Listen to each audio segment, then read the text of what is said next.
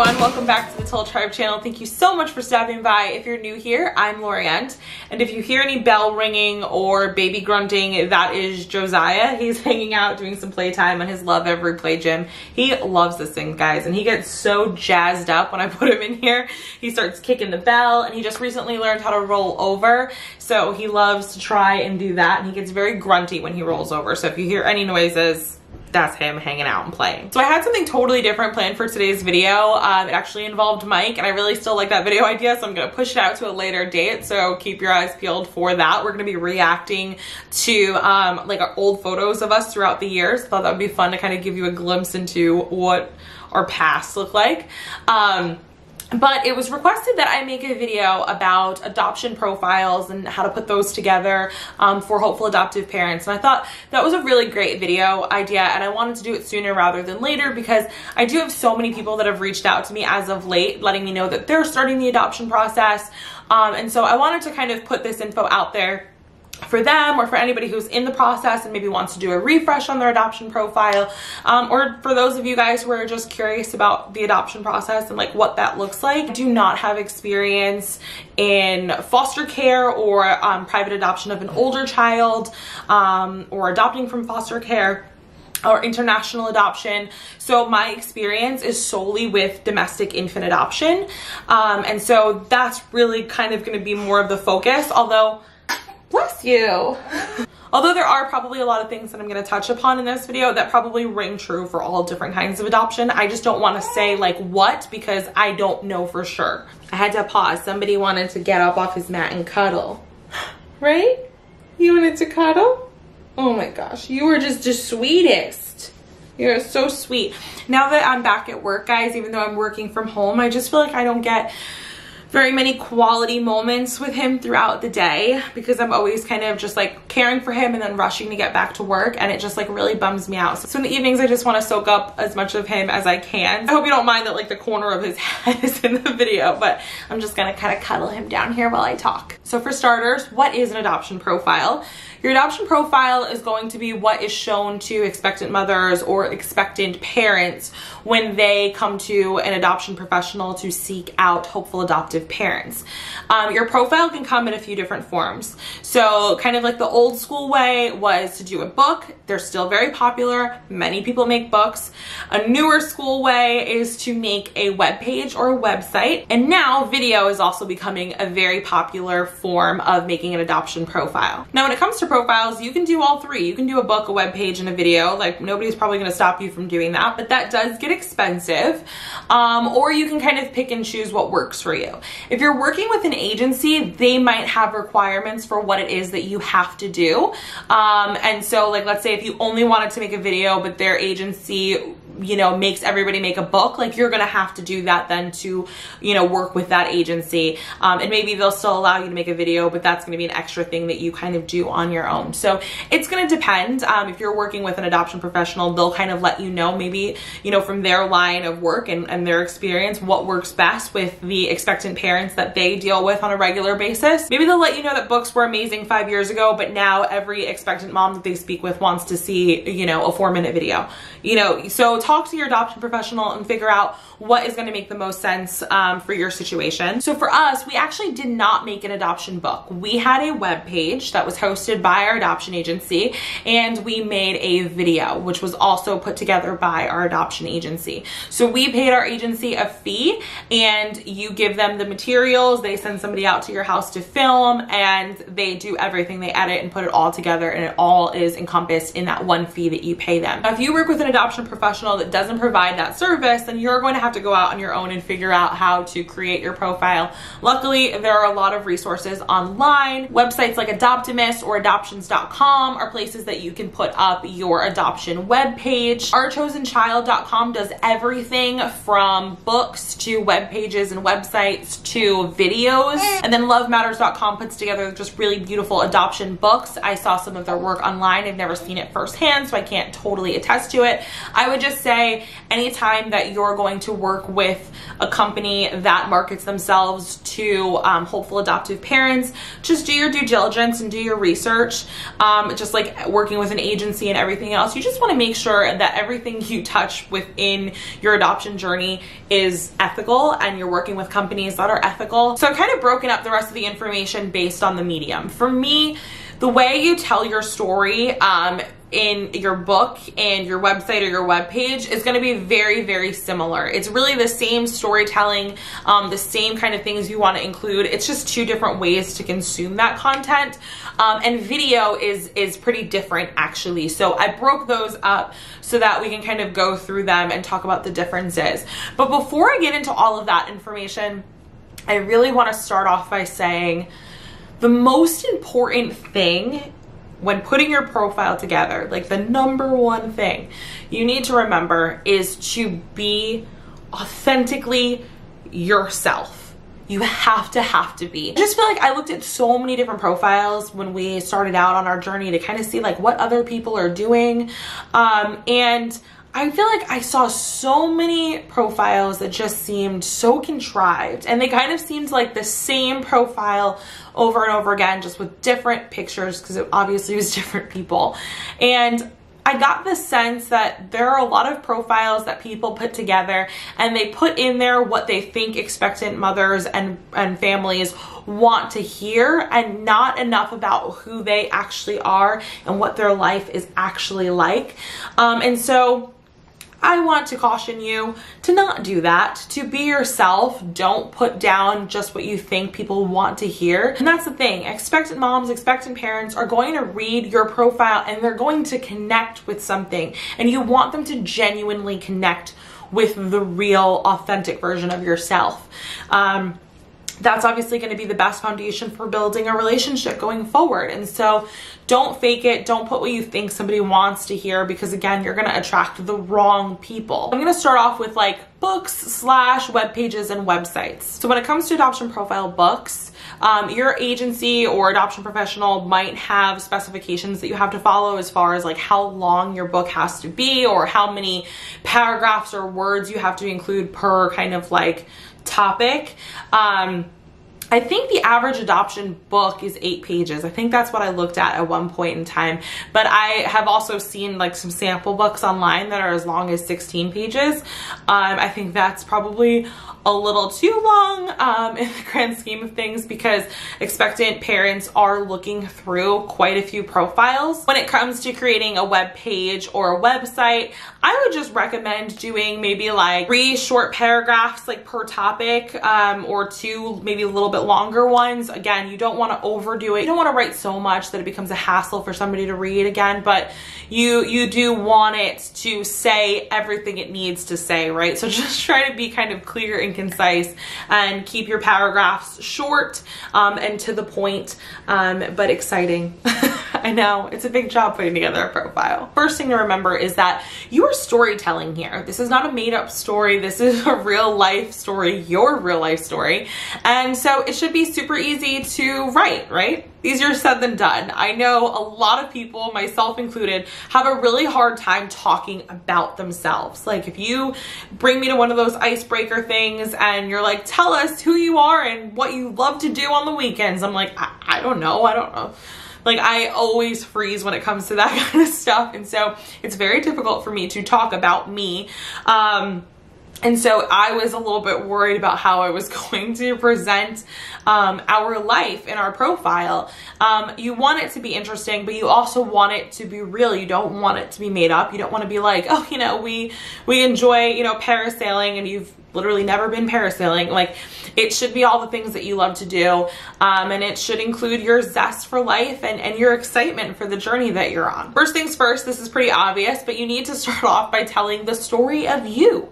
How you and your significant other came to be. What is your love story? Where did you meet? How long did you date? What was your proposal like?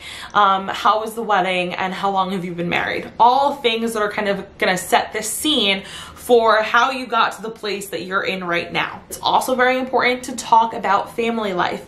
Do you have any children? If so, who are your children? How old are your children? What kind of activities do you like to do with your children that this expectant mother or parent can envision, you know, their child doing with your family? Talk about your extended family, your mother and your father and your in-laws, and, you know, if you have nieces and nephews, what do you guys like to do together? Or do you ever take family vacations? Give a snapshot of what that extended family situation is going to look like. Oh, also totally forgotten, I don't know how. Do you have pets? Those are family. Talk about your pets. It's funny because one of the expectant moms that we were matched with in our journey was so excited over the fact that we had 3 dogs. She was like, oh my gosh, this is going to be awesome. He's going to get to play with all of the dogs. That was a big selling point, for lack of a better way to put that, for that mom. She was excited. Touch upon religion. You and your partner practice the same religion. If not, talk about how, you know, you guys believe and value diversity within your household, and how you celebrate each other's different, you know, religious holidays and things like that. Talk about the role that religion plays in your life. If you're very religious and you know that, you know, you want your child to go to, you know, religious classes and you're gonna go to, you know, your place of worship every week and all the things, let that expectant mom know that that is the way that their child is going to be raised. And if religion isn't a factor in your family, touch upon that too. It doesn't matter to every expectant mom or parent, but it's going to matter to a few. Then you want to talk about your lifestyle, the things that you really, really love to do and that you're kind of passionate about. You know, where do you like to vacation? What do you like to do on the weekends? What are your favorite activities to do as a couple or even separately? You know, if mom likes to play guitar and dad is a star basketball player, talk about those things and talk about how you kind of bring them together and support each other in your household. If you're into traveling, include, you know, what your favorite trips were, the most recent trip that you took. Because we're storytelling and we're really painting a picture here for expectant families about what they can expect their child's life to look like with you, you want to include details about your home. You know, what style home is it? Is it a craftsman? Is it a ranch? Is it a Tudor? A Cape? Talk about the charm of the house and the way you love to decorate for the holidays. You know, talk about the neighborhood. Do you live near parks, lakes? How is the school district? Like, these are all things that are going to give people a really good idea about what their child's life could look like. And lastly, talk about adoption. Talk about what brought you to adoption, why this is the path that you've chosen, what your hopes are for this adoption, the kind of contact you plan to keep. And if you are open to pursuing a transracial adoption, I think especially now more than ever, it's really important for you to talk about diversity, what that means to you, how you plan to provide your child a diverse environment, and how you plan to celebrate that child's culture. Now, storytelling is great and it obviously helps paint a picture, but visuals really drive all of that home, right? So photos are going to be just as important as the things that you're saying in your profile. So first things first, make sure the quality of your photographs are good. You don't want any that are too dark that you can't really see well or that are like super fuzzy. You want good, crisp, bright photos where everything is easy to see and pretty. Personally, I'm going to suggest limiting the amount of photos where you have sunglasses on. Obviously, sunglasses block a large portion of your face. Eyes are a very important part of one's appearance, and we often connect with people through making eye contact. And so I would recommend not having too many pictures of sunglasses. Our agency actually had a rule about not having alcohol or any alcoholic beverages in any of your pictures, and I actually really agree with that. Obviously, we know that you can be an adult and responsibly enjoy a beverage, but you know, when you take a picture of you at a restaurant and there's like a bunch of them 2 wine glasses on the table, regardless of whether you had one and there were guests, it just kind of maybe doesn't look the greatest. And perception's kind of everything in this situation, so I just recommend foregoing any pictures where there's alcohol present. I also recommend having a good mixture of like photo styles. So you should have posed photos, you should have candid, kids, you should have selfies, you should have pictures that people took of you. A really good mix. To me, selfies are kind of spontaneous and fun, and they're really great for showing off certain situations. You know, if you're in the middle of a baseball game, like that's really fun. But often it's hard to get a good idea of, you know, a travel photo if it's too up close. So if you can get a picture that somebody took of you in front of a monument somewhere to show travels, like that's probably a better situation. Like I said, pose photos are great where you're, you know, maybe all made up, you're going to a wedding or something. But then also candid photos that somebody just snapped of you too, you know, laughing at a party or, you know, hugging. Those photos are really great and super genuine as well. Also, I don't know that this is totally necessary, but I personally think this is really cool. I see a lot of profiles where people look very similar. Like maybe they'll include their wedding picture, but then most of the other photos that they've included are from like the last like 2 years of their life. Share all the photos from all the times. So I really like the idea of showcasing photos of you guys as a couple throughout the years. What did you guys look like when you first started dating? You probably look like babies, but that's really cool to include too, especially because you're going to be touching upon that and your kind of love story and what brought you together. Sharing family photos, photos of your pets are really good. If you have nieces, nephews, children of, you know, close friends, I recommend asking if you can use photos of them in your profile. Obviously you're trying to paint a picture again, and so letting an expectant parent see you with children and you interacting with children even in a photo is a really positive thing. And again, I just think it gives an expectant parent, you know, a good idea of, you know, what they can expect their child to be doing with you. Lastly, include photos of you guys doing things that you love. So if that's skiing, put those skiing photos in there. If that's, you know, family game night, include those fun pictures as well. All right, so let's talk about adoption profile videos now. I think these have gained a lot of popularity in the last few years, and I think rightfully so. While I see the value in having a book or a web page, something to read, I love videos for the same reason that I love making videos on YouTube. It's easier to get a sense of who someone is when you're able to watch them and see their personality, hear their voice, see their facial expressions, than it is to kind of get that same feel from writing. My first tip if you're gonna make a video is to really get yourself comfortable with being on camera beforehand if you're somebody who is a little bit overwhelmed by that. Everybody is different. I'm super comfortable on camera, and my husband is less comfortable on camera. He is okay with kind of speaking candidly, like when we do vlogs, like that's totally fine for him. But to sit down and have somebody filming you and you're answering questions and you know how important this video is, it feels like there's a lot on the line and it's like a lot of pressure. And so just, you know, take some time to get comfortable behind the camera and familiarize yourself with all of the things that you want to say. I won't say like rehearse, but just kind of get comfortable with what it is that you want to say. Adoption profile videos shouldn't be super long. You shouldn't have like a 10-minute long video. I would say probably 4 minutes or under. I think ours was like 3 minutes and 46 seconds or something like that. And your video is really going to be a more condensed version of what you would put in a written profile. And so you're going to kind of touch upon everything, but more than you touch upon it in speaking, you're actually going to be showing it. That's what's cool about the video. It really does give a visual. Like, if you say that you like, you know, taking long walks with your dogs on the weekends, maybe you don't so much talk about how you love taking long walks, and maybe the audio is you answering a different question, but the video footage is of you taking really long walks. And so they get an idea of what those walks look like as a family, and that's part of your routine together. But in your video, you're going to touch upon a lot of the same topics. You really should still tell the story about how you guys met. You really should still touch upon why adoption and what your plans are and what your hopes are for, you know, contact in the future. Again, very important, especially right now. You should be talking about diversity and how you plan on encouraging diversity and providing a diverse experience for your hopeful adoptive child. Also, I think it's really important to get your family and friends involved in your adoption profile video.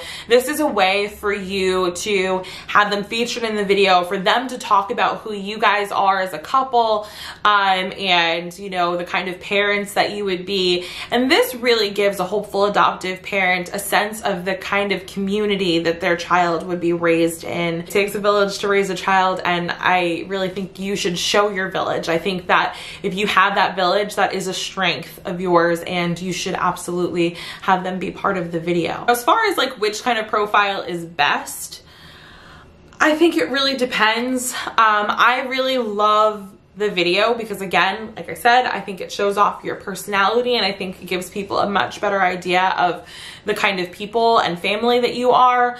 But you know, I can see how a 3-minute and 46, you know, second video might not fully explain or give you the opportunity to say everything and show everything that you want to show. And so that's where I think having something written helps. So I hope you guys enjoyed this video. I hope you found it useful. If you did find this video helpful, please leave it a thumbs up so I know that you guys enjoy this kind of content and that it is benefiting you in some way. You can leave me any questions or comments you have down below. Love to hear from you. And don't forget to subscribe for more content from the Toal Tribe in the future. And I will see you guys in our next video. Bye!